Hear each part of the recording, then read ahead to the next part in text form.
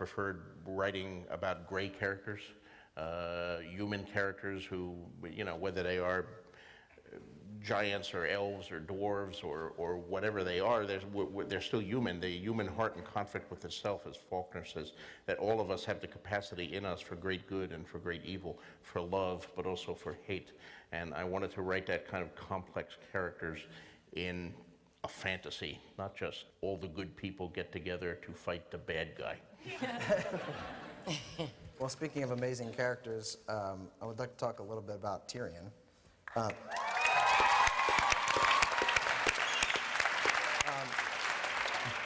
Dwarves tipped you off.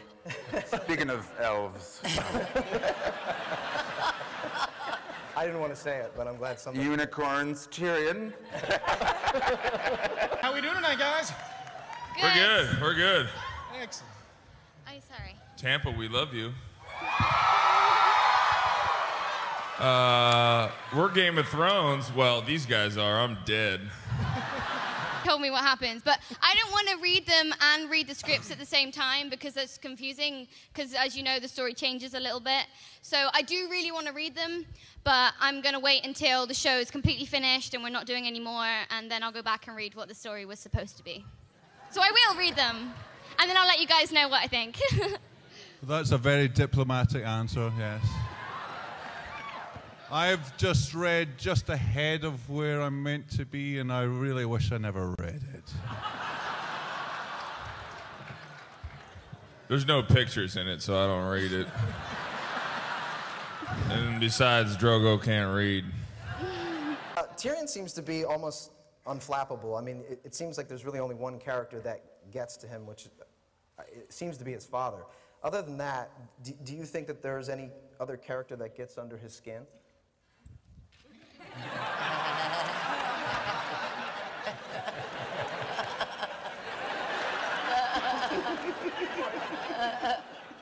Arya.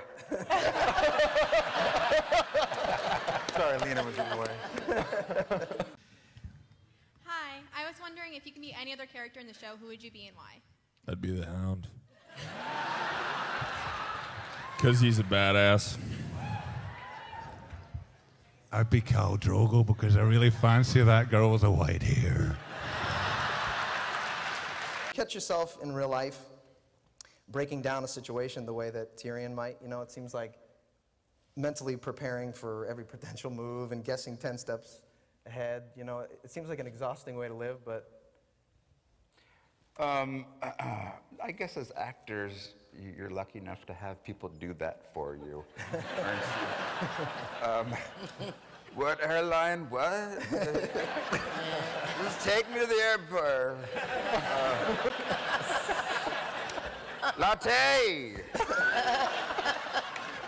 So no.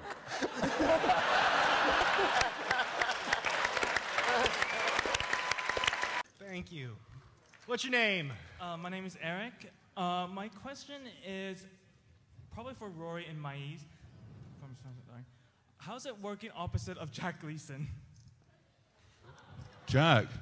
Well, it's no problem really, because see, in real life, he's a little shit.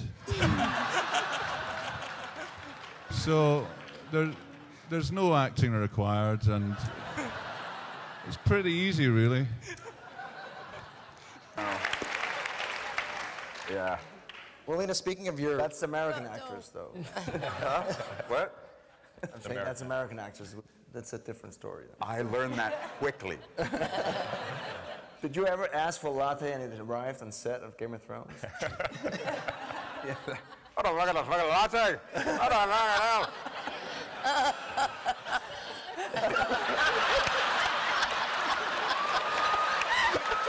Where's this cockfighter? Oh, what the fuck is that, Starbucks? Wow, I just lost the entire country of North Ireland. Welcome back, Mr. Dinklage. All right, this is for all of you. Since this is a Comic-Con, I was wondering if your character could be a superhero, which superhero would your character be? Spider-Man, because it just... Superhero, I don't know superhero, I'd be complete opposite. I would go for the god Poseidon because I don't do fire. No fire!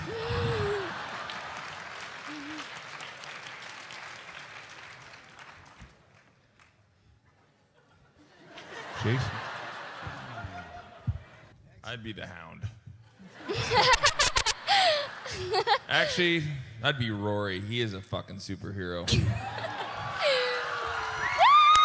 About it, I'm like, I know you don't like me, so just come on, tell me up straight. Yeah, that'd be cool.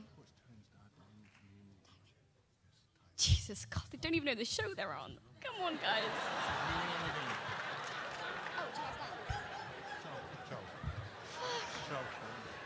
I mean, come on. Mine is Charles Dance. This comes from Gina Wolf at Wolf G. Who is the funniest on set? I'm looking at you. Conleth Hill, or Varys. The man, to do a scene with him is nearly impossible without just peeing your pants. Not from laughing, but just peeing your pants. He has this thing he does where you can just pee your pants. No. Oh yeah, definitely Conleth. And I barely have any scenes with him, so it's so easy. It's a character choice. Because I can't look at you. Yeah. And he never cracks. You can do anything, and he won't. No, he I remember there was one scene, Peter, where Well, that's because you guys aren't funny. He's the funny one. Exactly. there was a scene where he had Peter, he was cracking Peter up just with the way he said "a shy," and he was saying "a shy." And you couldn't do your takes because of the way he was saying it. And we were leaving this bar, and we were all singing. What was it? Good. Da da da da da da da da da. We're all wrecked, apart from Maisie, of course. Yeah. I'm just wondering if you think. Yes, baby. I love you. I love you too. Thank you. I love you, and I'll go anywhere you want to go. I think you're in there. I'm gonna ride your dragon all the way to the throne. All the way. You find people think you're British in real life? No way. I'm from Jersey, man. No way. No. I thought there was something else coming, but he's done. All right, we're moving on. Hi, what's your name? Hi, I'm Harley. How long does it take you guys to get into the full makeup and full costumes? And also, who would win in a fight, Drogo or the Hound? Ooh. This is what women do, buddy. That's why they say crows before hoes. I'm not even gonna answer that question. But Drogo. Are the dire wolves real wolves? Yes, the direwolves in season 1 were real, because I took mine home. Thank you, George. Please. This is a question for everybody. If you weren't playing your character, who would you like to play, male or female, and why? Maybe we'll start with Nikolai. Oh, Khal Drogo, definitely.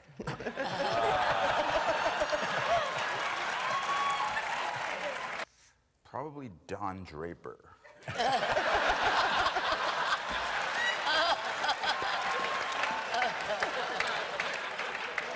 Oh, wrong show. Well, if Mr. Benioff is playing Khal Drogo, I'll play Daenerys Targaryen.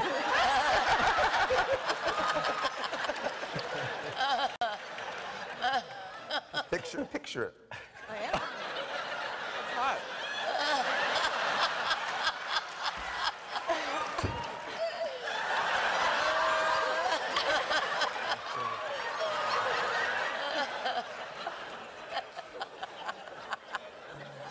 This is again from the Twitterverse. If you weren't, sorry, who would you like to see on the Iron Throne, and why? Question for everyone. I'll go with Tyrion. Why? I genuinely think he's the only person who talks sense in the entire thing. Thank you. I can imagine it. And how much of that on set was green screen for you guys as actors? A fair amount, I guess. Nothing. I mean, that's. I guessed that's, incorrectly. No, I mean, obviously, the explosion and the reaction to all of that is you gotta fake. I mean, not fake. Just you're going like this, and there's just a grip going with the light. Yeah.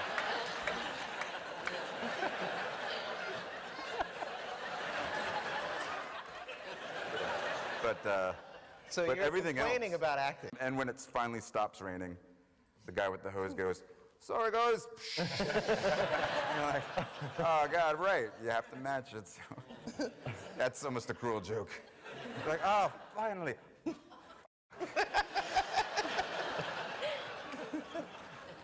But thankfully, it rains a lot in Belfast. So. Wow, I'm on Belfast. I so don't want to.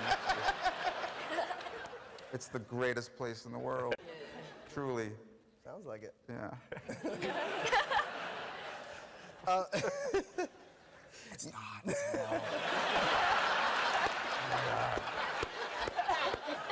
We should shoot this in Burbank.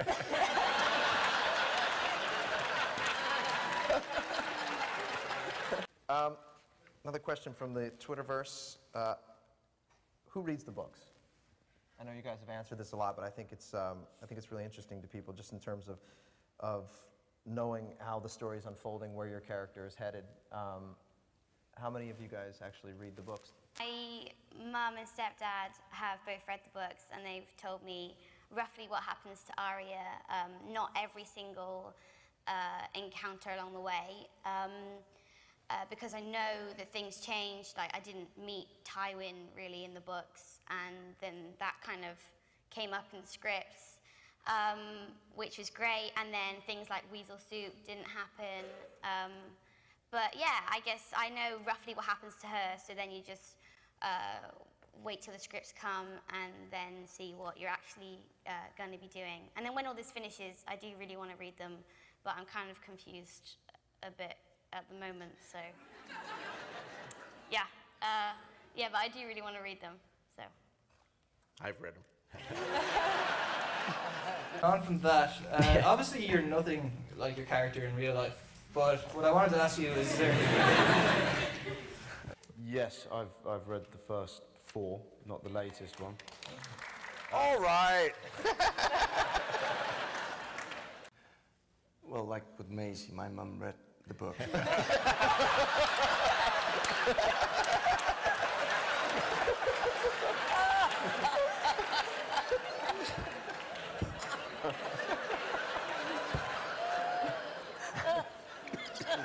And she did a really good summary, so.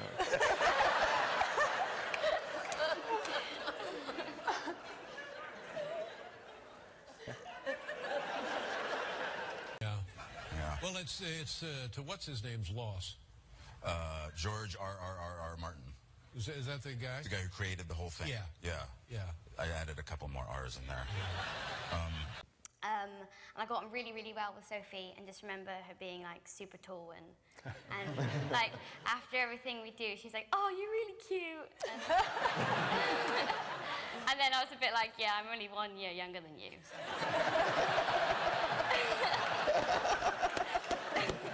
But yeah, we got on really, really well, and I came out of the audition and said to my mum, I was like, even if I don't get the part, I really want that girl to, because she's really cool, so yeah.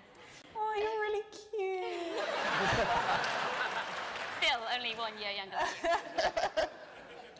than you. Most of y'all work with kids on the set. How is that? Awful. I hate them. I didn't work.